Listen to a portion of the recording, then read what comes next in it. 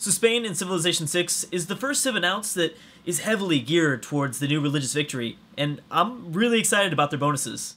So Philip II will be leading Spain, and I have to say, I think he's one of the best looking leaders so far announced. I really like this style that they gave to him.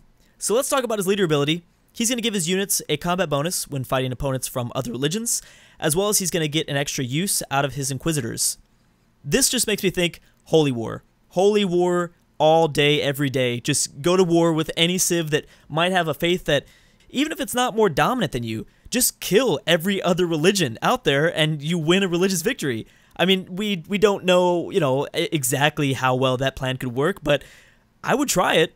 And I guess if you didn't want to get into a conflict on your home continent, you could always use those Inquisitors to kind of control and manipulate another enemy faith. Let's talk about Spain's special ability. Their trade routes are going to get bonus yields when it's between two different continents. And one thing I want to mention here is that just because it's a Pangea map doesn't mean there won't be continents. There still will be, and I haven't made a big enough note of that in past leader breakdowns. So civs like America, Great Britain, France, now obviously Spain, will still be able to use these bonuses, even if it is a Pangea map. There will just be kind of smaller islands. I guess imagine it like the island of, the British Isles or Japan or something like that. So that's pretty cool. There's a second half to this special ability. You can combine ships into fleets much earlier than other civs. I'm going to be honest here, I didn't even know that was a thing. I didn't hear about this, and that's really cool. I imagine there's going to be probably a significant combat bonus for ships that are combined into a fleet. This has got to be some sort of late game mechanic, but clearly from the video, it seems like it's probably going to be maybe accessible around the Renaissance era for Spain. Nonetheless, it seems like Spain should have an easier time protecting those trade routes going from continent to continent. Okay, so their unique unit might be one of the coolest unique units so far to date. They're going to get a significant combat bonus when there's an apostle, an inquisitor, or a Spanish missionary on their hex, and if they're adjacent to a city that's captured, they will also automatically convert it to your religion.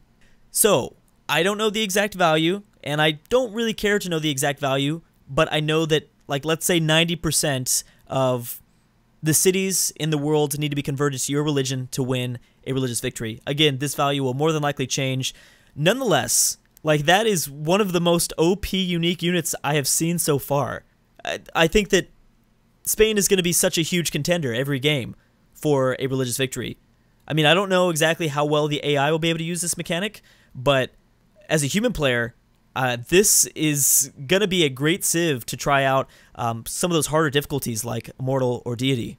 Finally, their unique infrastructure, the mission, it's going to provide faith, and it's going to give bonus faith if built on a different continent than your capital, as well as it's going to get a bonus to science if built next to a campus. I think it's awesome that the mission will also provide science. That, to me, is the key right there. I mean, yeah, getting the extra bonus faith is pretty nice, but also getting science yield out of unique infrastructure like that, that's, obviously feeding ultimately your pretty dominant religion is Spain. I mean, I think that's going to be pretty clear. That's a 1-2 punch, baby.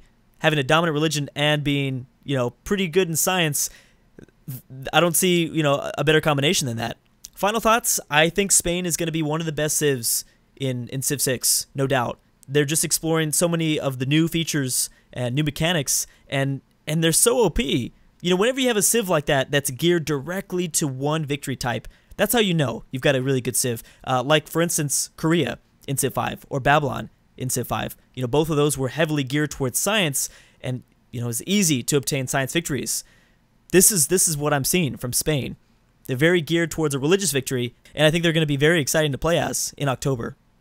So as always, let me know down below what you think of Spain. I actually think they are a great civ to maybe play as first when Civ 6 first releases. To be able to kind of explore religion and the new religious victory could be really exciting, obviously, with this nation. If you want more leader breakdowns, they'll be here.